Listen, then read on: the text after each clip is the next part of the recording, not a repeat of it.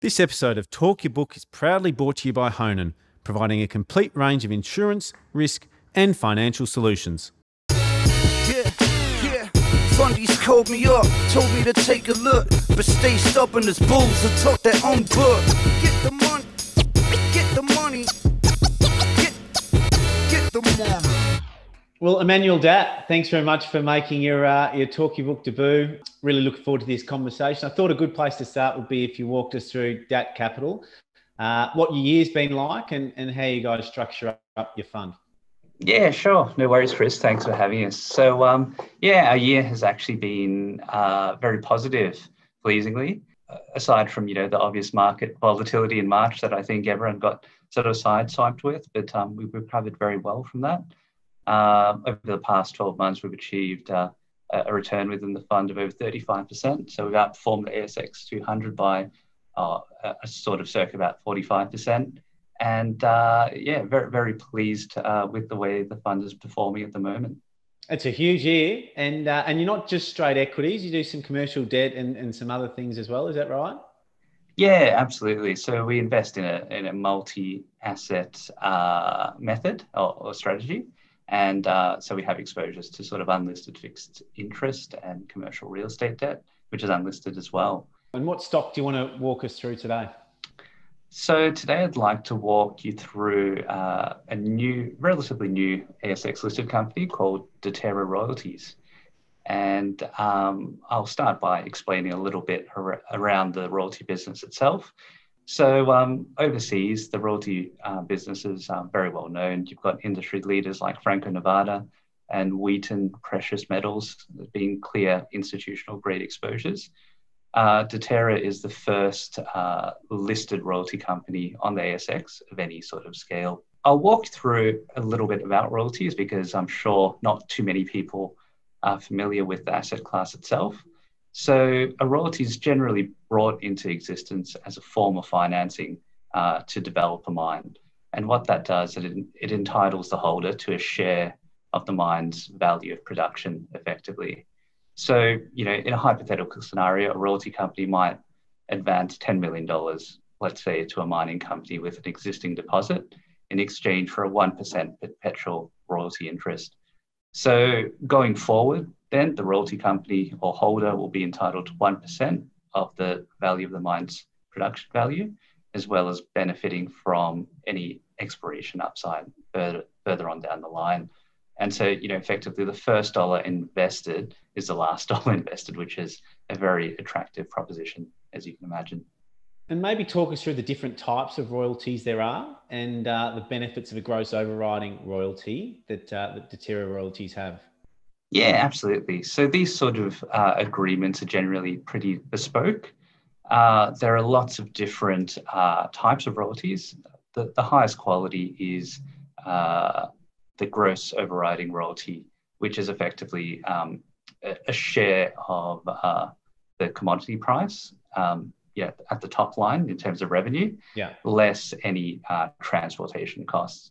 And then as you go further down, there are various other styles of royalty, but they generally incorporate some form of operational risk. So they're inferior, basically. And so the risk doesn't really lie around profitability, unless profitability were to become deeply negative and the production effectively goes out of business. That's really where the risk profile sits. Yeah, absolutely. So you can almost think of it as the value of a royalty is directly linked to the ability of the mining property to produce minerals commercially. And so accordingly, the risk factors are the particular commodity being produced purely because of the spot price itself, the relative cost position in terms of the industry itself or the cost quartile, as it's often known in the industry. And another couple of important aspects are the location of the asset itself. There's a big difference between West Africa and Western Australia, for instance, and also the life of the asset, the mining asset itself. The longer the mine life, the higher value, theoretically speaking.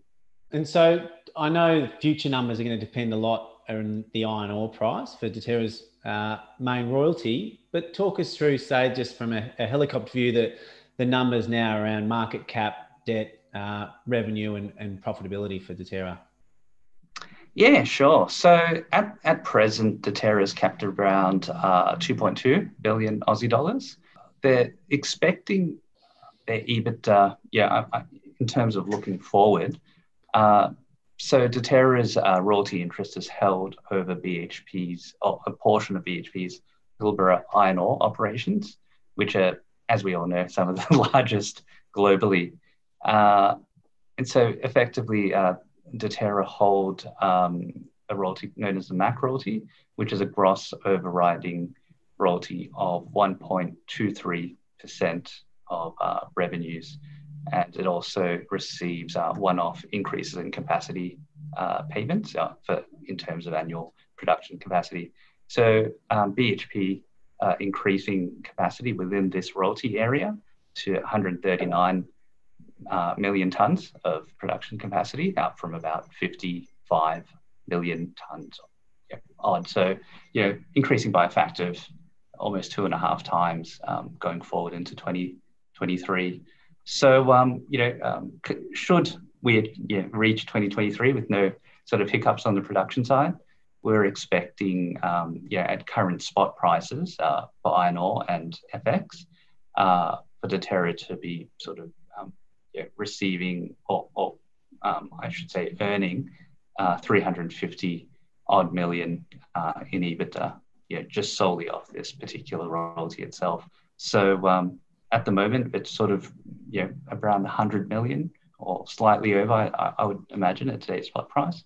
But one really big attraction is all this organic growth that effectively there's no expenditure required from Deterra's side. So the first dollar in is the first is the last dollar out, as I mentioned before, which is very attractive. That's the thing that stands out, isn't it? When you look at the numbers, it's the scalability of the business model, that Deterra's OPEX doesn't go up 1 cent as that royalty potentially increases from 100 million today to potentially, north of 300 if all things remain equal. There's not many businesses. It's almost got elements of a tech business, where the incremental cost is basically zero. Yeah, absolutely. And so, we're expecting margins going forward to be, well over 80%, perhaps even over 90%, depending on what the company do in terms of cost structure. But, I think that its exposure is unparalleled in the listed market. We think that this royalty interest is probably the highest quality available in any listed royalty company vehicle globally. And we think it's just a fantastic asset. Maybe dig a bit deeper into that, in fact, counterparty risk, jurisdiction, lowest quartile of production. Maybe talk through those three factors as to why it's such an investment grade royalty compared to some other royalties you might find overseas. Yeah, absolutely. So the project is being operated by BHP. So they're one of the best miners and one of the strongest financial counterparties you could ask for. Also, in terms of the location of the asset, you're situated in what we consider to be unequivocally the world's best mining jurisdiction in Western Australia. And also these mining assets are within the lowest price in terms of the production price quartile. So it'll produce, rain, hail, or sunshine effectively. Also, one important point that I think is important to raise is that given the geopolitical issues we're seeing out in the world today, especially given the relationship between China and Australia, iron ore has not been affected throughout that, despite other commodities like coal and consumer goods, for example, being affected. So that tells you that iron ore is truly an irreplaceable commodity for Chinese buyers, and so it's politically insulated, which is a very attractive attribute to have in these uncertain times. One other thing I should probably mention is the length of mine is currently about 30 years. However, we think there's clear potential for that to expand well past 50 years of mine life. So you have what is a very long life, defensive, almost annuity style asset here for the taking. And what's the dividend ratio or the payout ratio policy of Deterra? Yeah, so Deterra, they're committed to paying out 100% of net profit after tax. And I would imagine that would probably be via, a half-year dividend or half-yearly dividend. Deterra themselves, they really receive the royalty payment itself on a quarterly basis. So you never know, it might be even a quarterly thing. It's still very fresh to the listed market. So that's still to be seen. It's a nice, simple business to get your head around currently. There's one sort of royalty to really dig into and understand. As they potentially look to grow by acquisition, one of the challenges they may face is it's not that great time to be bidding for royalties from mining companies at the minute, because mining companies can raise equity at reasonable valuation. So they may not be as incentivized as they are when their equity prices are depressed to commit to a new royalty arrangement. How do you feel about that? Do you think there's certain sectors within the commodity index that still may be dealing with challenging equity prices that will look to commit to these relationships? Or how are you viewing that potential future risk for Deterra? Yeah, absolutely. I think it's a very valid concern. I think that royalties are still a very attractive asset class to invest in, especially given how low cash rates are at the moment. And in terms of new project generation, I suppose a lot of it comes down to the individual mining company itself. If there's a mining company or mining developer, I should say, where the management team have a large interest in the equity itself, there are clear incentives for them not to, go out and raise massive licks of capital and dilute their own interest when royalty might be a more viable solution, and more attractive in the long term. And I guess it doesn't leave you as exposed as debt. I mean, if you're a founder and you've got 40% of the equity and you don't want to be diluted, you may be nervous about committing to a lot of debt too, because you're potentially exposed should something awry come up. So is there the sorts of companies that Deterra will be potentially looking to target? Yeah, absolutely. And one recent deal I can think of, off the top of my head, is SolGold, who have made a large gold copper discovery in Ecuador. They have Newcrest, they've got BHP on the register, but the management team, who own quite a large portion of the stock, decide to sell a royalty to Franco-Nevada, who are one of the big royalty businesses I mentioned to a bit early on in the piece. So I think that sort of shows that there still will be appetite, with this form of financing going forward. So, but ultimately, it's down to Deterra's management team to put their best foot forward when pursuing these deals. But even if they don't pursue any new deals or don't secure any new deals, I think the value of the company itself is underpinned quite strongly just due to holding this very high quality asset on the books. Absolutely. Now, you mentioned Franco-Nevada there, which is a company that Kirill Sokolov describes as the world's best business, I believe. And Kirill is part of mandated reading for me each week. Maybe talk us through why they could potentially have an interest in Deterra down the track. Yeah, absolutely. So Franco-Nevada are probably the world's largest royalty company, and they hold, it must be about 70 or 80 producing royalties, and probably far more, probably hundreds of other royalties that they probably managed to accumulate that aren't reported because they're not material. So in terms of Franco-Nevada's portfolio itself, they hold royalty interests over many large projects, but ultimately, as you said previously, it all comes down to scale.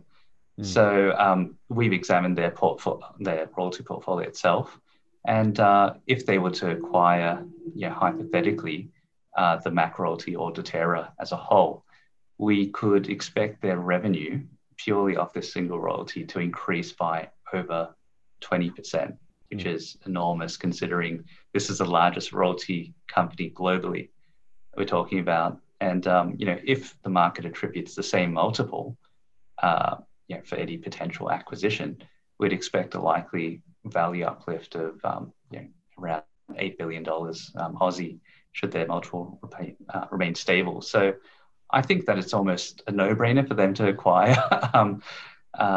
In time, we don't know whether that might be sooner or later, but I think it would be an absolute no-brainer if I was in their shoes to acquire this fantastic asset. The royalty business has become increasingly more competitive. One of the issues, as you say, is the easy availability of equity funding and risk capital, I guess you could call it. I'm sort of expecting to see a bit of an uptick in M&A within this particular niche of companies worldwide. So yeah. And when you think about valuation of a company like Datt, do you think about it?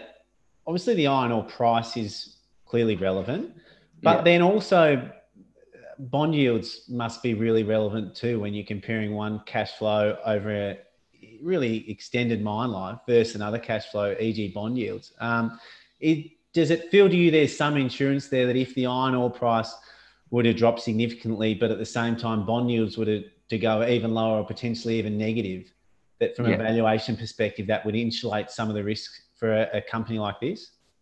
Oh yeah, absolutely. If the cash rate went negative, it is negative in real terms. I'd probably say, but if it went negative in nominal terms, then you could just imagine that valuations for these sort of annuity type assets would just probably explode.